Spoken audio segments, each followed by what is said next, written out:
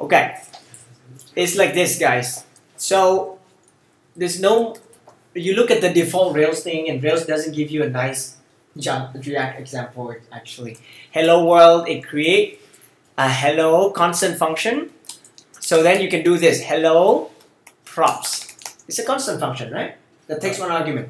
So then in props here, you can actually pass in name is React, right? Friend is Jason.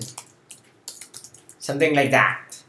So that's the magic. Line 20 is similar to line 32 there. Okay. This is how it works. This is props. These are not changed. Props, they don't change. So what the parent passed into the child is in the props. Make sense? So this is one way to do it. Another way, you can just do function, hello props, blah, and it works just the same as this guy. So now down here, you can just do return, and you will return like this. Hello world, props.name, right? The same. One difference. Why is there no return word in here? There's another syntax in JavaScript. Is this, you see this curly? It's like one line. If you write const hello props, okay, take one argument, right? You can also do this, right? The same. Props, take one argument, and then curly braces, then you need a return statement. If you only have one thing and no need return statement, you can cheat by doing the curly, the parentheses. Make sense? So now know everything that I know now. Let's write some component together, right? Everything now, all of this, I don't need. As simple as this. I need a hello thing that display right now if I save this, right? Whoops, sorry. Save. Auto load, there's nothing. So what is this I'm trying thing? Home try, like this, remember? Right. So I can also say, document find by ID and then do, I haven't saved this file by the way, it's still this I'm trying. Okay, what this does is append everything to the inside, right? I can also do, remember, document dot, maybe let's do that. Document, this is ID root, right? Or actually like that, root. And then instead of adding at the end, so we'll change that later. Let's create that constant hello function. And then what? Hello equals function, take a props, and then blah blah, so that you can return. Let's do something here. Return div hello world. Right? Save. Hello world. And then you can start styling it if you want. Okay? So, but what do we know so far? We know that it's just a function. A DOM element here is just a function. Right? And there's a thing called props. Okay? Unfortunately, this is not good enough. You need props with all the things that don't change, and you have state things that change. So remember, we can do the new style, the fancy style, and then you can do this, and then you can get rid of the return, right? These are all the short syntax you should understand. When you write your own function, you should write this way. Class, hello, extend, react dot component, like that. And then you have a render function. And then let's see. Yes, it's class. Not sure if it's here. Hold on. Okay, it looks like this. Extend React component. Now, if you want to write this only component, then you have to import directly. You can import like component. React.component is the same. So some people are like, I don't need to import another component thing in here, then you just do React.component. It's just namespace. Okay? So in here you have a think of a render function. It's a function, so you define it like this. Yeah? And then in here you have a return, and then you put it inside these things. So I'm gonna do h2 hello world. This is a more extensible way, like the complete syntax. Every time you create a complicated component, it'll look like this, and you can start building on it. So let's take a look here. I save.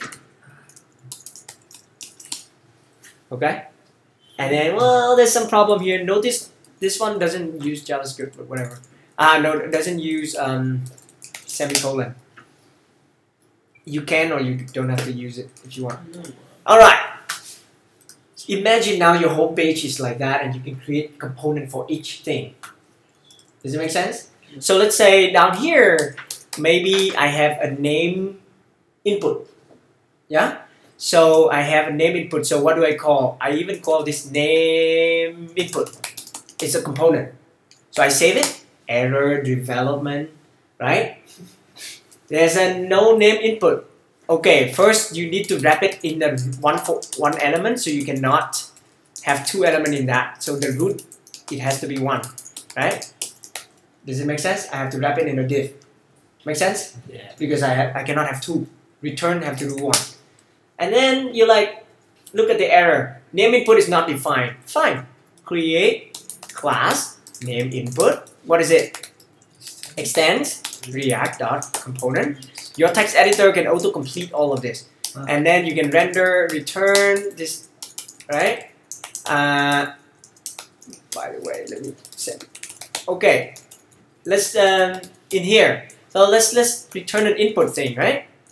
Input type what? Text, and then maybe a prop, yeah. So like name, yeah, and then what? Value. Like value. So maybe hello for now, Yeah. yeah. Okay, maybe David, yeah. Hello, hello. Okay, so if I do that, what happened? Oh, crash. Render is return. You just, you know, it should be rendered, right? Again, never have to refresh. All right, that's cool. Wait, where's David? Yeah, where's David? Oh, is it input? Yeah, value, right? Yeah. That's what Oh, that's cool. All right. What's next? What if I change in here? So maybe I have another component in here. This is the easier way.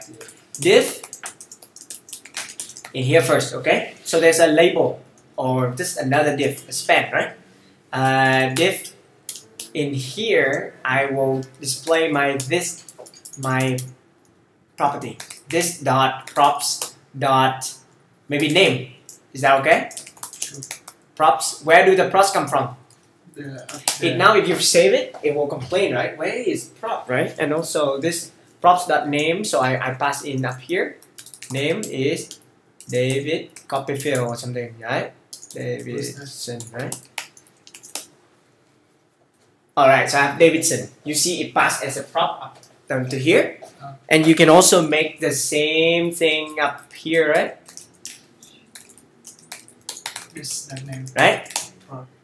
Okay. So, but what you want is, if I change this Davidson, right now it cannot change because React said, hey man, I mean, you bind this value here. If it changes, I need to know to do what to do, right? This constant is, this element is constant. It's immutable, you can change it. So then they say, please add an onChange handler. No problem. So I say onChange is, I have a function called onChange handler. So I just maybe do like this, right? Handler. Yeah? So maybe like handle change. Is that okay? Can we use it as the state that you said? The state. Yeah, so we will get there. So I say handle change. Let's get rid of this error. And it say, well, handle change is not defined. No problem. Let's define in this class. Function, right? You can also just name it like, you know, constant function handle change.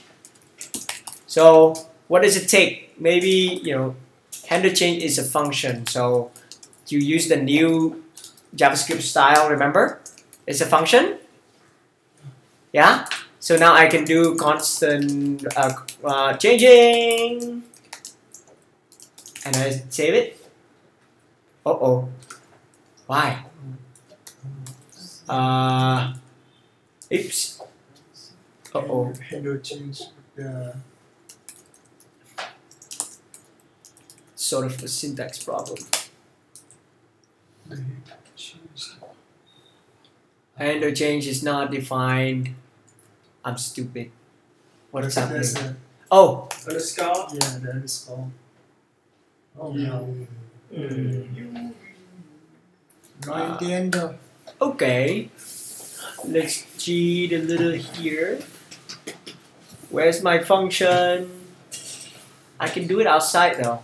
I'm not sure what's going on. I think, well, you sort of have to do set a value. Some of the things I type is React Native stuff, so it's a bit funny. Unexpected. So within this construct,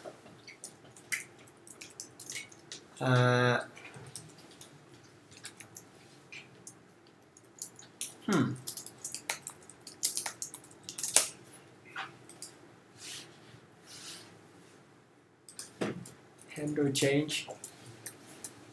Oh no! It was just working just now. Function. Where's my function? Component. It's like this. You can handle. Yeah. Well, I will need to do So in here, if you only call handle change, it only check within this function, render function. Then you have to define that handle change. So here, I probably have to do this dot handle change. Yo, no error. So when what's happening? State, I cannot change the state, right? I know a prop. So I'm gonna call a state. So here, I'm going to set state, and you need to do it in a constructor. And remember, name input take an argument called props. So it's in the constructor props. You follow like, hey, because it inherit from component, so component need to call component props. So okay, that's the default stuff. Next thing you can say, my state is a bunch of stuff in here. My state will be my name is this dot state, dot props dot name. Does it make sense? Convert my props to my State. Right. All right. So now down here, instead of this dot props, I'd say this dot state. This dot state. Everything is the same, right? So then handle change. What happens? Maybe I can handle maybe there's a value, maybe value in here, and a chart. I don't know, huh? Let's see. If I type, you see changing, and then it pass in this event, this proxy thing. Actually, it's actually an argument that it's a function. You pass in a function here, so you can actually say value. You pass handle change, value. So I'm not sure why this should be the same though. Why is the value weird? Okay, it will be the same. So I'm just explaining this is the same stuff. Yeah? Proxy, let's see.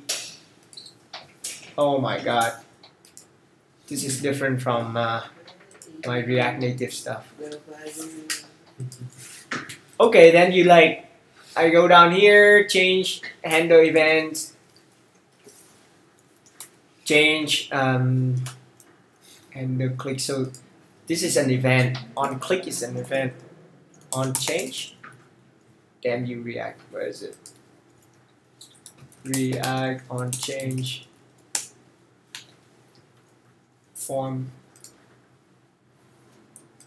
Another problem with this is that you can do this text.value. You can do that component.value. So on change here, handle change, event, target. So it's same as jQuery, I guess. So this actually pass in event, and down here I can keep it the short version. Do you see the short version? The long version? right? This is a short version. You pass in the function name. So this is event. And let me see if this works. Event, it always, what? Dot target dot value. Let's see, huh? Hey, you see this Davidson S? And then it returned back to the old one because this component cannot be changed. So when here I say this dot set state, you need to use set state, and then you say name now is event.target.value. Okay? So refresh. There's no need to refresh, but when you do this, then set state. Okay, this is another crazy thing. This is the wrong list. It's not the one in this component. So I have to bind. Okay, it's either you have to pass in the value here and you bind with this from the parent, or you define this function as the double arrow function. Remember your double arrow thing? Double arrow event like that. When you do this, then the word this is from the outside. Unfortunately, I'm not, for some reason, this is the newer JavaScript syntax that's not supported. So I'm gonna do the crazy way, which is find this.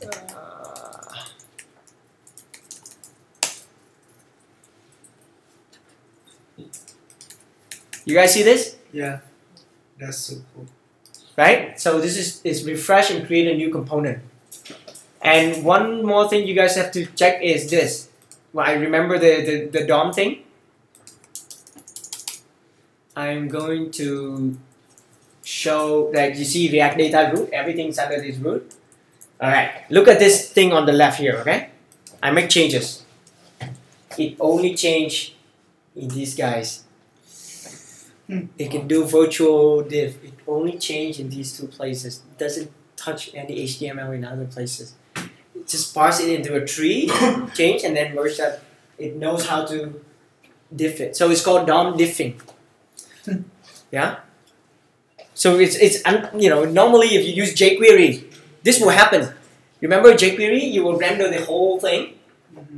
And then, let's say, if you render this whole thing, but you render the parent, then as you type, the parent refresh, and you can't type anymore. It erases. You have that problem with some of your animation, right? It run it, and then it affects your other things. You may still want to click it. So this changed other stuff. You can call on the parent. It only changed the little thing, so it doesn't affect anything you do. That's why it's powerful.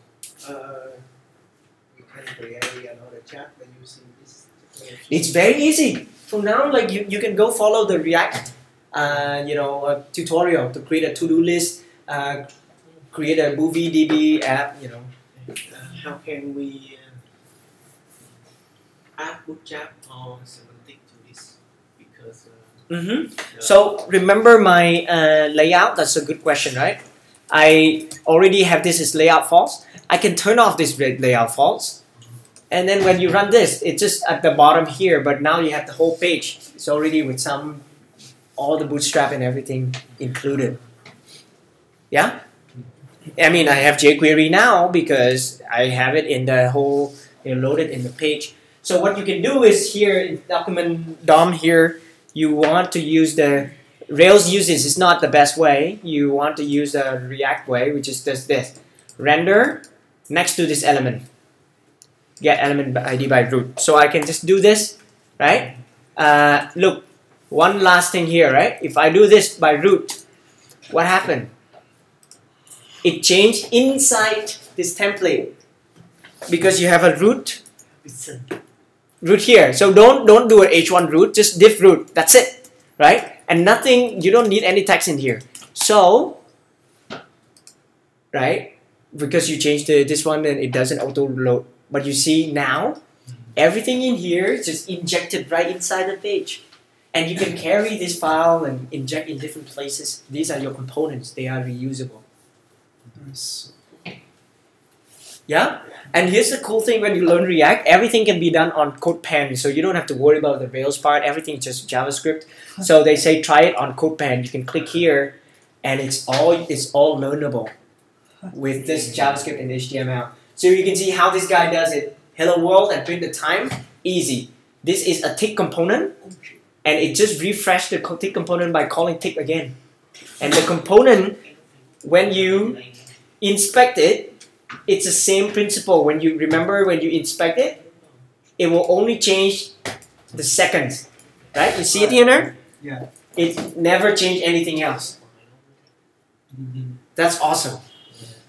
So now you can go here and learn again. What is this magic, right? React, like, well, it's just a function that takes props, but because you don't have any props, so this is empty, and you just return, you know, well, in this case, sorry, the element here, right? It takes no argument. It just returns the hello world and blah. Yeah. But you have this tick thing that just render every time, just render by replacing the root.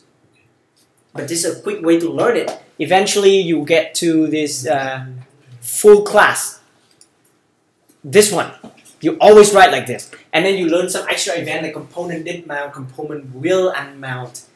Like, you know, when the component is run, so it did mount the first time the component is created. This will run. Component did mount. If you take the iOS class, it's very similar to view did load. Can I use this with rel variable? Then you have to pass in. You can pass in the Rails variable as a data attribute in here. The props, remember? So technically, you can pass in more stuff, right? And you can use jQuery to get something that, and then. So I would, for example, pass in it as data blah. Data is just a convention. You can pass in as any HTML attributes. And then in line 48, right, 47 here, parse that. Get that element. Do you know what I mean? So let's say username, right? So maybe username is Harley, right? So what happened here is you can get this document by ID here as a root, right? Like this. And in jQuery, so username now is, you can pass this thing. So root dot, you know, this is root dot, what's that? Inner HTML. Oh no, that's not. In jQuery, this is like attribute username, right? But in this, I'm not sure. Get attribute for something. So let's try it. Let's try it. Here for now, you can still do like root, and then you pass in root here, right? Make sense? And then down here, I say, well, actually, var root, I need to define it, constant root. Okay, so now I have this, let's say if I have root is document get element by ID, root here.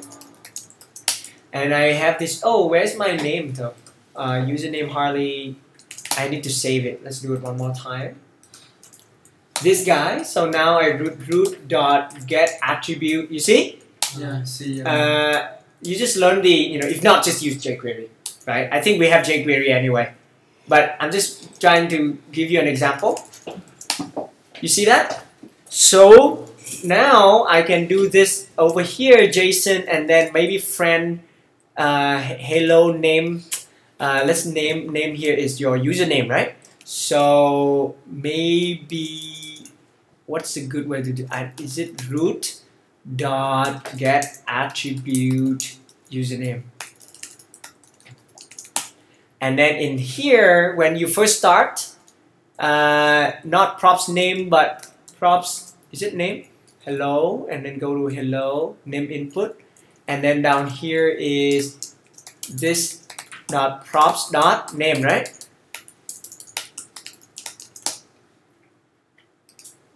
Harley. Why? Harley go from outside here, go to the hello element down here, right? And then after go to hello, it goes to the hello, which is the parent. Parent pass into the child name input. Yes. And if in the database your username is Jenny, that's the web can. I mean, unless you do WebSocket or something, there's no way the real can actually understand it, right? Yeah, you can send a WebSocket broadcast something and broadcast a JavaScript function. You can broadcast maybe like not sure how. I haven't used it before. WebSocket like maybe change the value in here, but I haven't used it before, so I don't know. Right? Technically, I think if you make it change, it will work. Okay, sorry to keep you. Hope that was fun. Thank you. Let's take a picture.